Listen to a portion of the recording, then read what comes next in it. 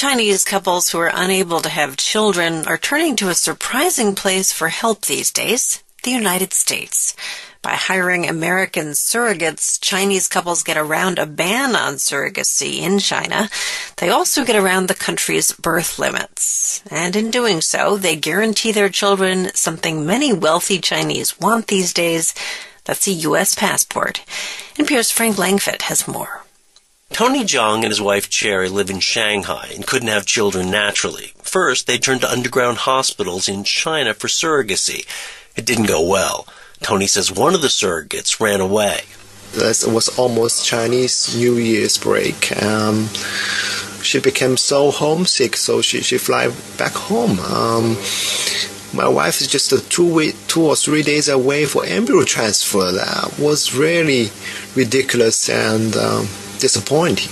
So Tony got online and found a fertility clinic in Orange County, California. 3 years and $275,000 later, Tony and Cherry have a son and 2 girls, which, had they all been born in China, would have broken the law.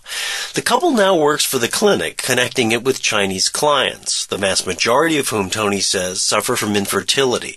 Other clients have included homosexuals and those barred from having a second child. Tony's first clients were a couple, both Communist Party members, who worked at a government-owned firm.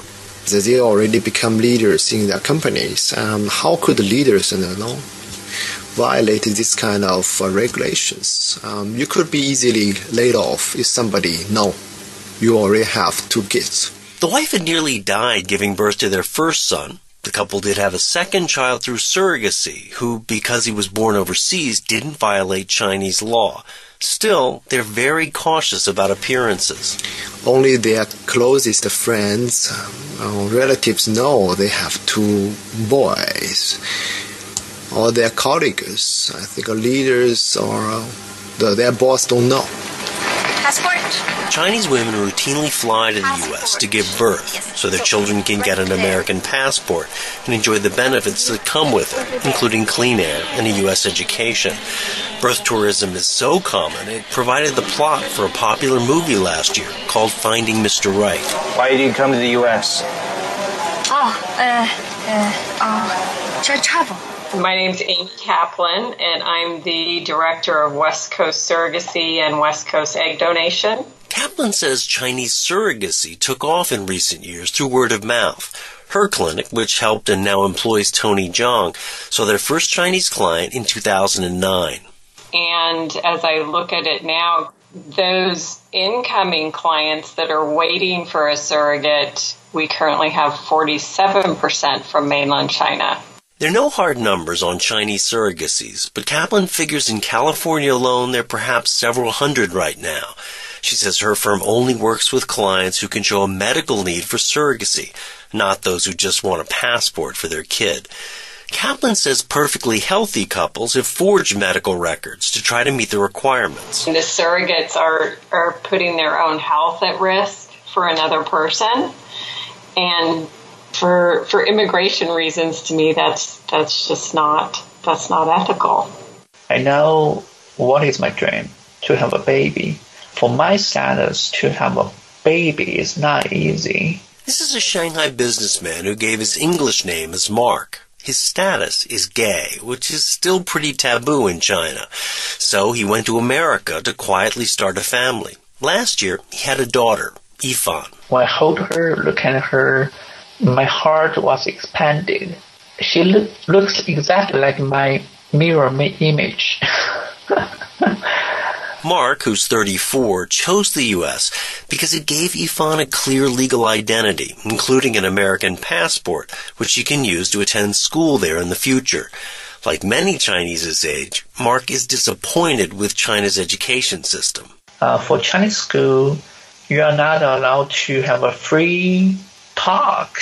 So you just sit there quietly, just passive receiving knowledge. But in U.S. it's different.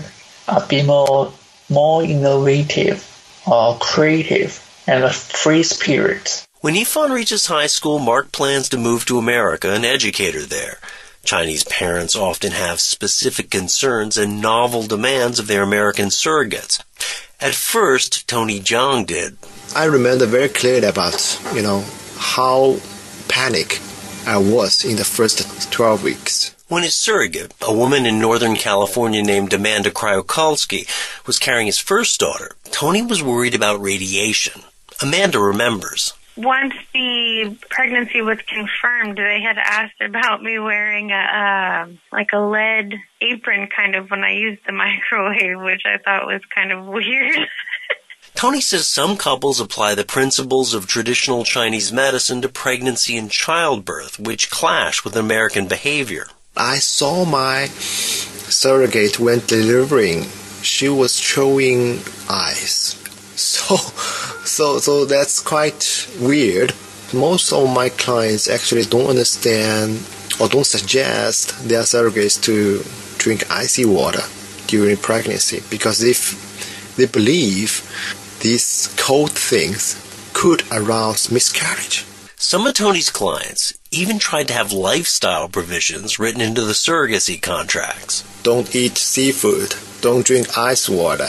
Limit activities in the first 4 weeks at least. And they say, I will pay you 4 months salary loss if you can bear the rest 4 weeks. People read this kind of ridiculous provisions. But finally, they understand the situation and they let it go.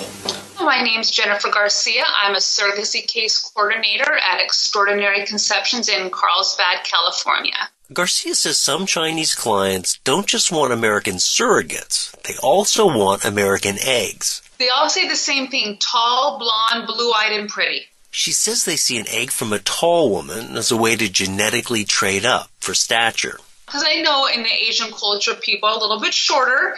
They just want really tall children and strong boys, and they're thinking that the Caucasian girl is stronger and taller, therefore they'll have stronger, taller children.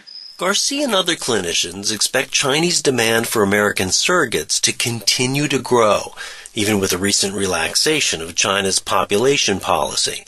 There was a rush to conceive children earlier this year, the year of the horse, which, according to the Chinese zodiac, is especially auspicious for boys.